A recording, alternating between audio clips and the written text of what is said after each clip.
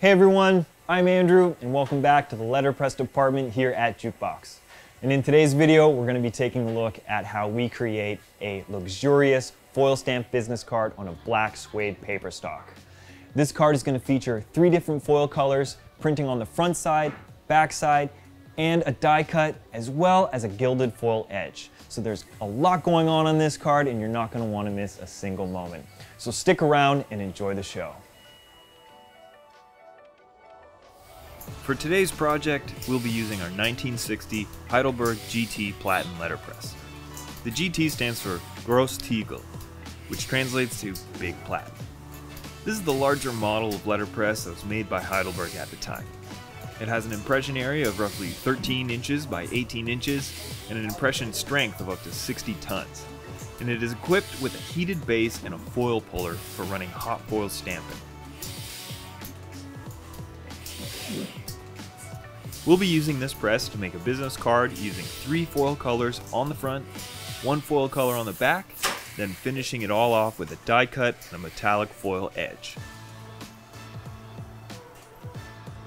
Let's start off by turning on the heat for our base. 250 degrees is a good starting temperature as most foils work best around this temp. Here's a look at the 4 magnesium dies we'll be using today. 1 for the back, and 3 for the front. These are the 3 foil colors we'll be using: gloss black, metallic copper, and metallic silver.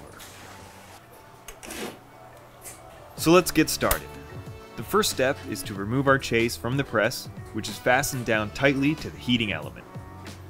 The heating element stays locked into the press, and the front of it can be removed with ease.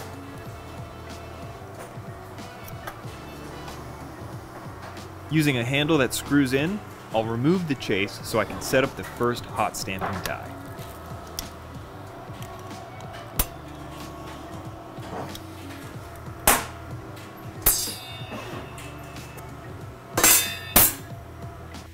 The magnesium hot stamping dies are secured in place using a set of bunter posts.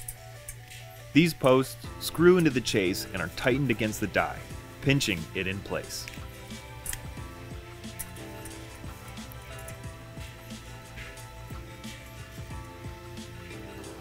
I'll use 4 bunting posts so I have the ability to make adjustments or tweaks to all 4 corners.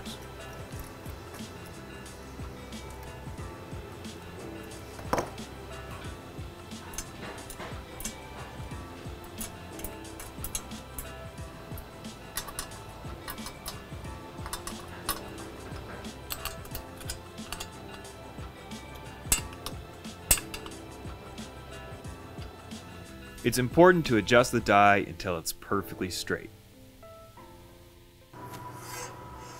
I'll lock the base back into the press so it can heat up. It's important to make sure that the die, chase, and heating element are all making contact so the die is able to reach the correct temperature and everything is sitting as flat as possible.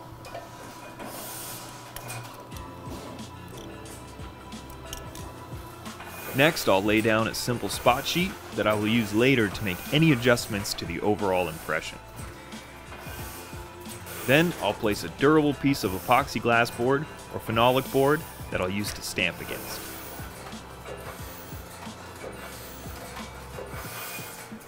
The first color I'll be running is a gloss black foil, and the roll of foil is fixed to a bar below the impression area of the press. It's tensioned with a spring and will be pulled by a take-up spool at the back of the press.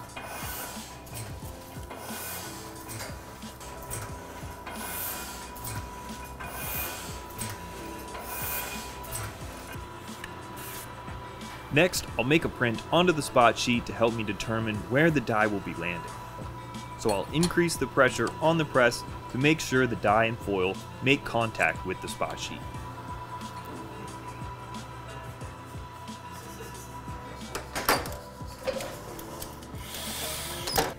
You can see here how only the top half of the die is even, but before making any adjustments, I'm going to take a few steps to prepare the press and sheets of paper I'll be printing with.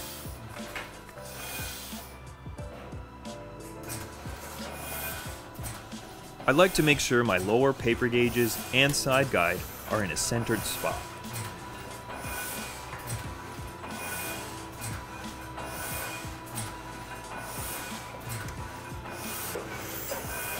Next, I'll run a single sheet of thin paper that is larger in size than needed.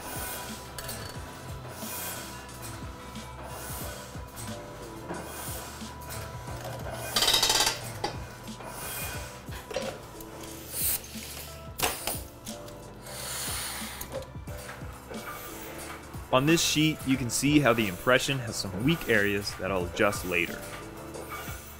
For now, I'll use this to make sure the print is perfectly straight and take a few measurements to determine the actual sheet size that I'll need. For a two-sided print, I need the exact same margin of paper on both the left side and the right side of the sheet.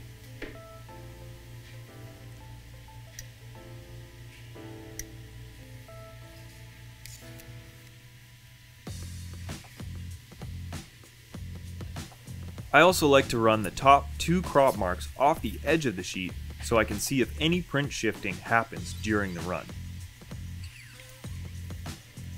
I'll mark where these 2 new edges should be and then trim off the excess at the paper cutter.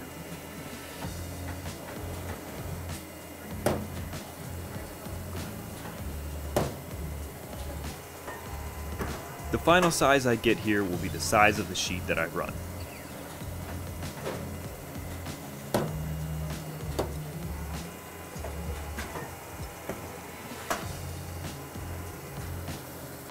You can now see that the print is perfectly centered on the size of the paper, which will help to match registration on both the front and back. Now that I know what size of paper I'll need, it's time to cut down our paper stock. This business card will be printed on a 24-point black stock with a suede finish. It's a silky and thick, soft touch paper that is very unique.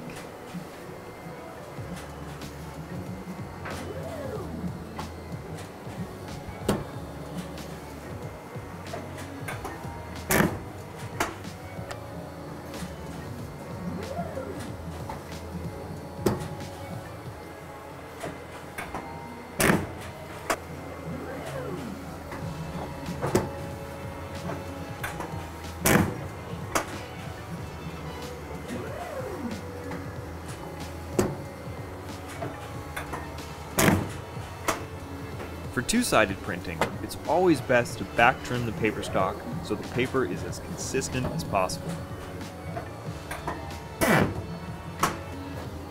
Any variation in the paper size could cause the registration to move off the mark during the run.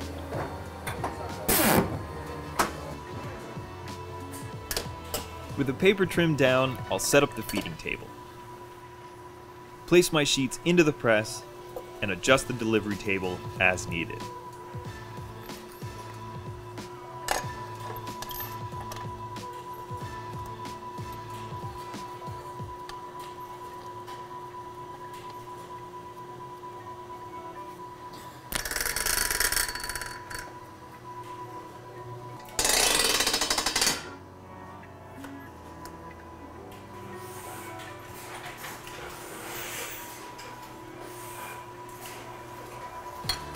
I'll also bring the impression strength down a bit to compensate for such a thick paper stock. I'll place the sheet steadier and run the first sheet through the press and see how it looks.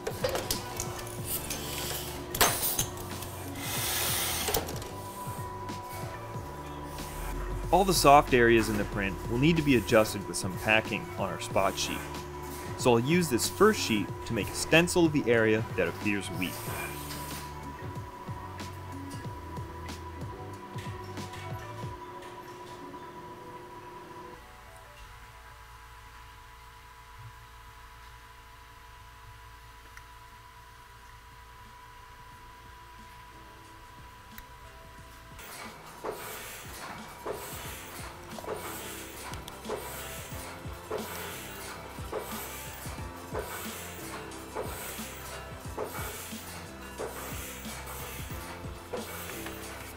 I'll use this stencil on the spot sheet to mark the areas that need building up.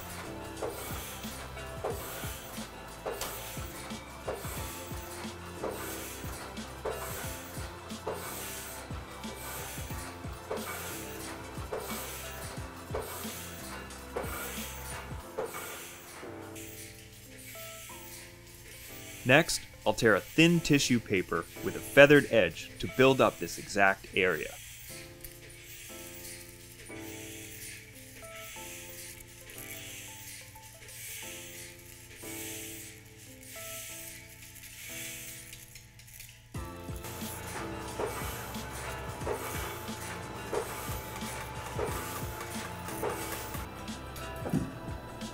Packing or make ready like this should only be placed where it's needed.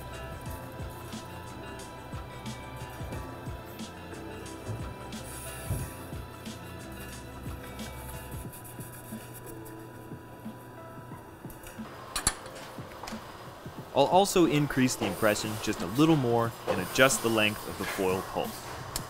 I don't want it to pull too much or too little foil on each impression. I'll run a few sheets through and see how they look.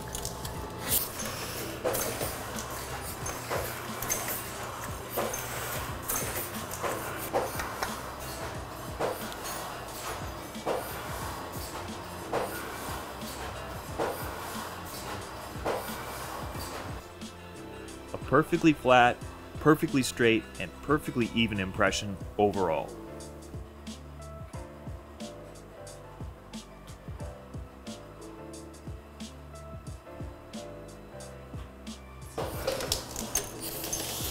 I'll finish up the rest of the run for the back of these cards and get ready for the next step.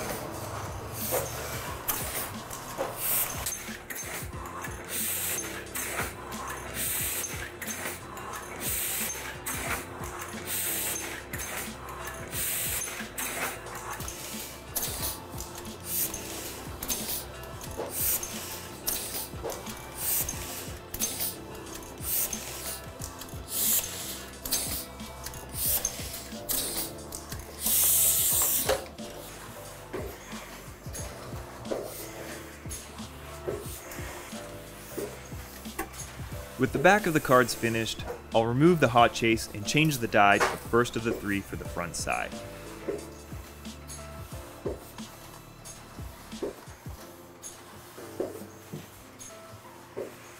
Because my artwork is perfectly centered on the sheet, I'll be able to take some measurements and place this new die in the exact same position as the last die, so the front and back should be close to a perfect match without much adjustment.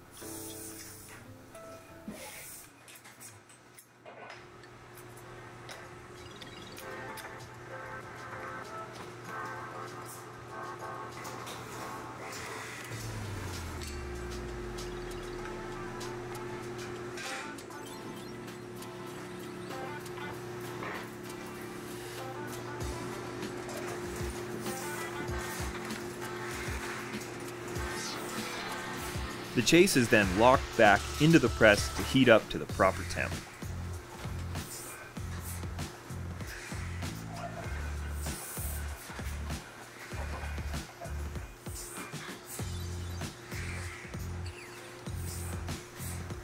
I'm using the same gloss black foil again for this pass, so I'll set that up too.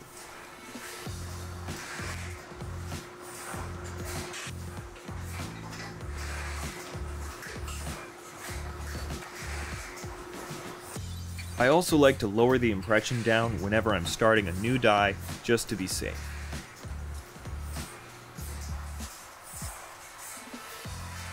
I'll flip over my sheets to the other side and run one through to see how it looks.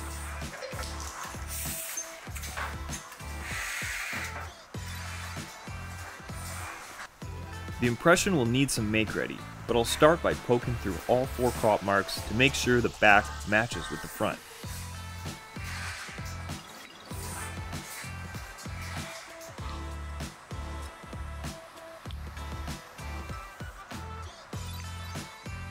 It's very close, but not perfect.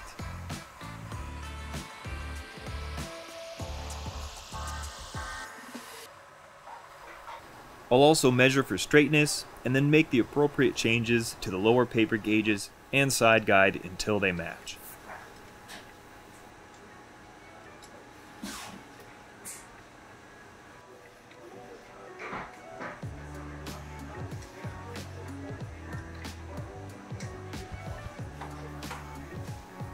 I'll run one more sheet through and check again.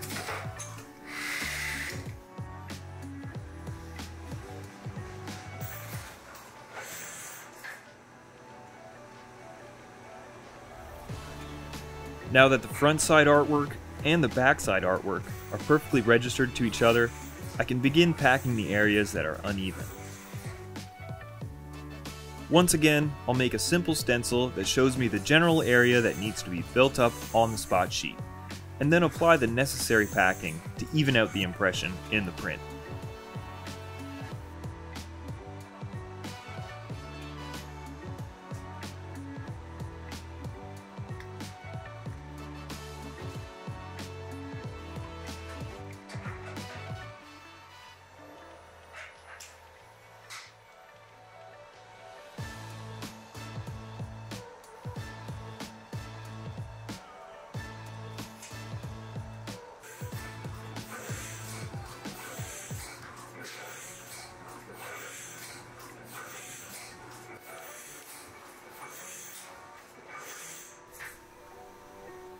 I'll also increase the impression just a bit more.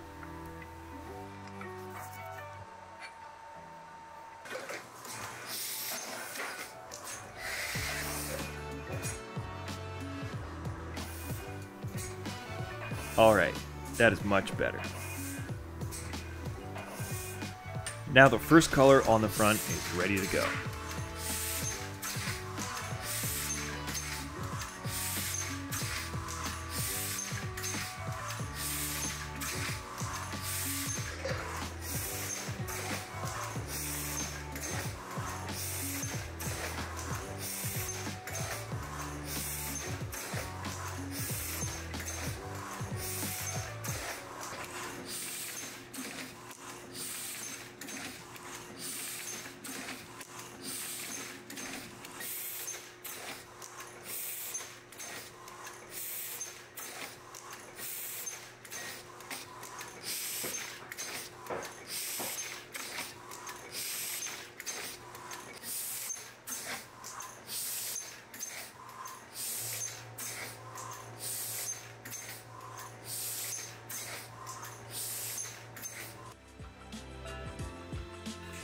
All the sheets have run through the press without any shifting, so we're ready to lock up the next die in the chase and switch to the second foil color.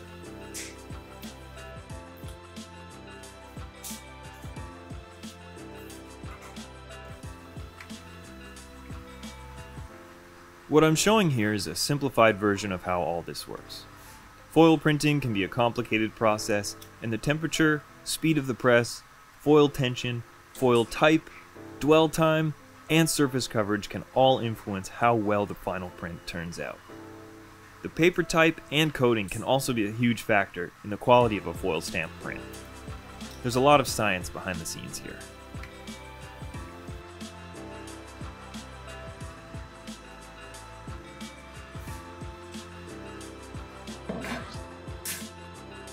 So I'll once again lock in the next die while trying to have it positioned as precisely as possible so that it matches the previous print.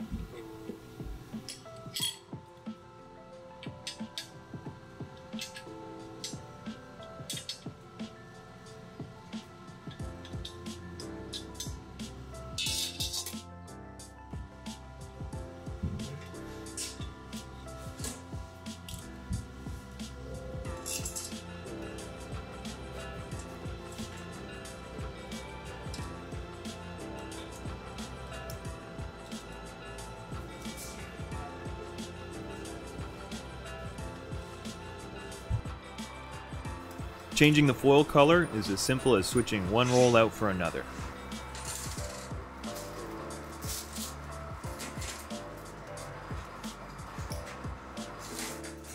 The metallic copper foil is our next color, so I'll set that up, take the first impression to see how it looks.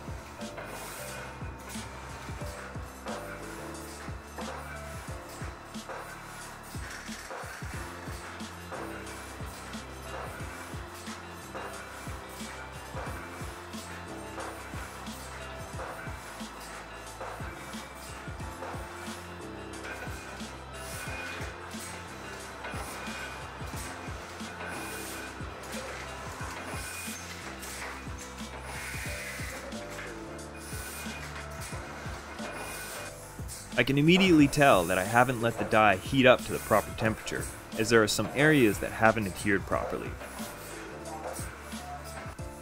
The registration will also need some fine-tuning too. I'll make this tiny adjustment by tweaking one of the bunting posts.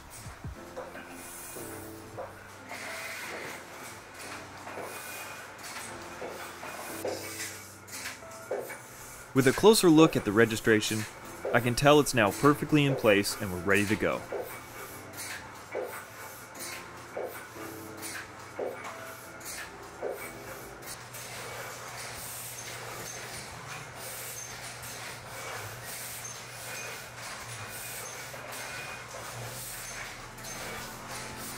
I'll keep an eye on the registration as the sheets run through the press, but any imperfection would be very obvious.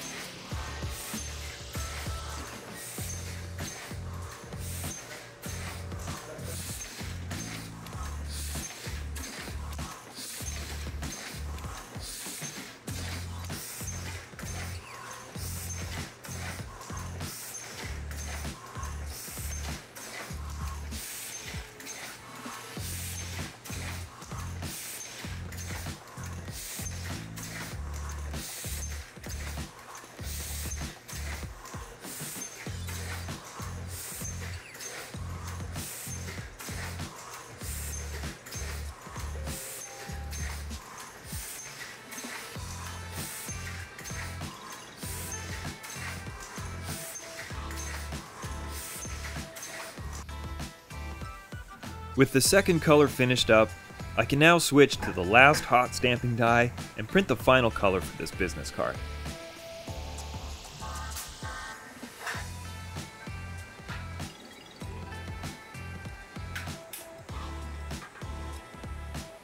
I'll repeat the steps for the die setup in the same way as the previous two dies.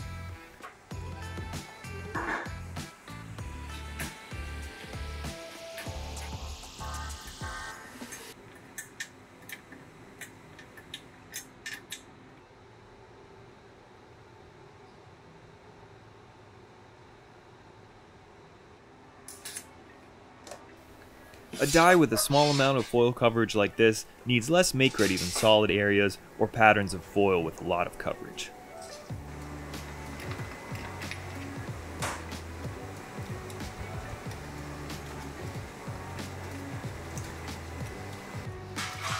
I'll also switch out the copper roll of foil and replace it with a silver roll.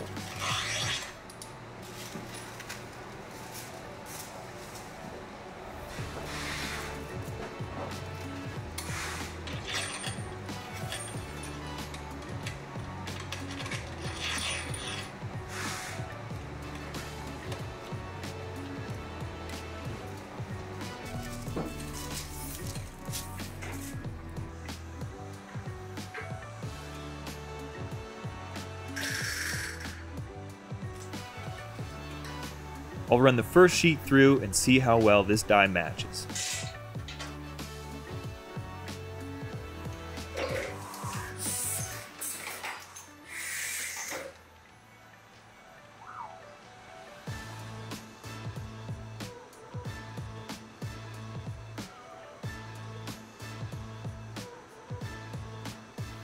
The registration is slightly off the mark, so I will make a couple adjustments to the guides until it's perfect.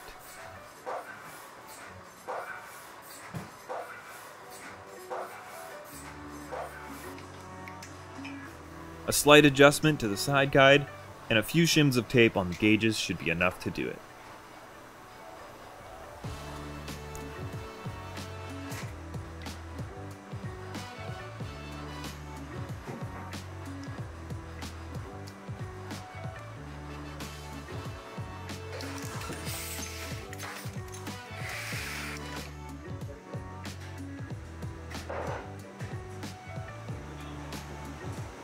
You can see now our crop marks are pitch perfect.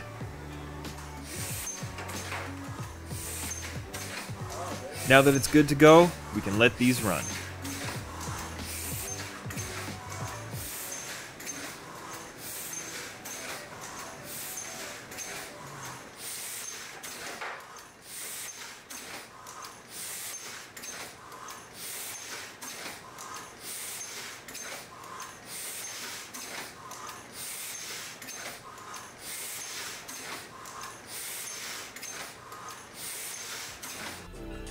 The next step on this business card is to die cut them to final size. For that, we'll use a type high steel rule die that is custom shaped to a 2-inch square with a 1/2-inch radius rounded corner. This steel rule die is locked into a chase using wooden furniture and a coin. It's not much different than a cookie cutter, and the red ejection rubber helps the die cut shape to stop from getting stuck in the die.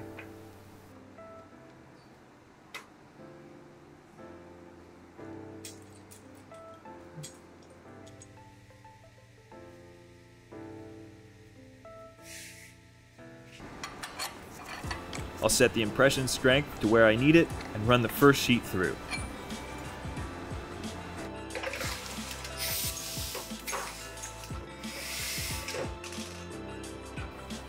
The die is cutting through the sheet, but it is very much out of register.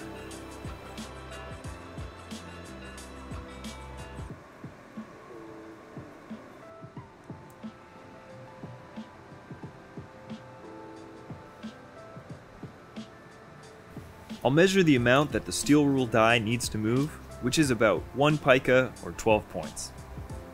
Points and picas are the standardized units of measurements for the print industry, but I can talk more about that at another time. So I'll move the die and make the necessary adjustments to center the die cut on the artwork.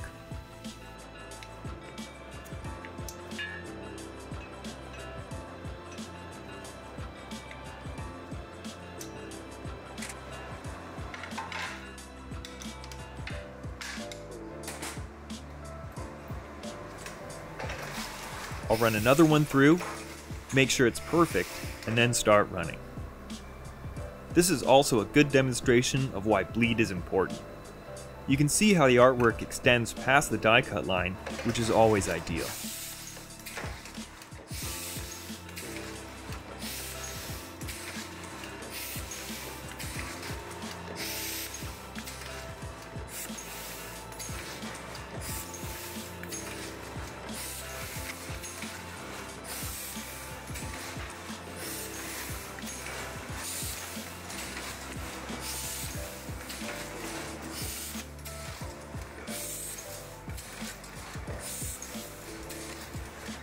We check for any movement or misregistration in the sheets by looking at the shells that are removed. If they are all consistent, then the die cutting is consistent too.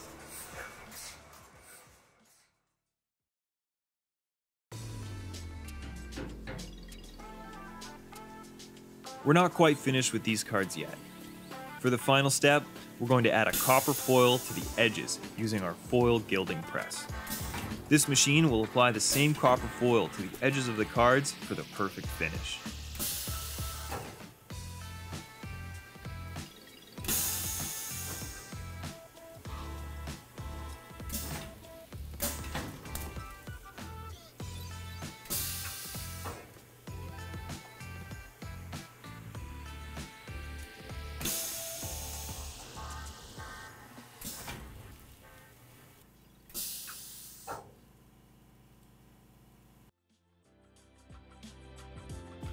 And there you have it, a 24-point black suede business card featuring 4 passes of foil in 3 colors, a custom die cut, and a copper foil gilded edge.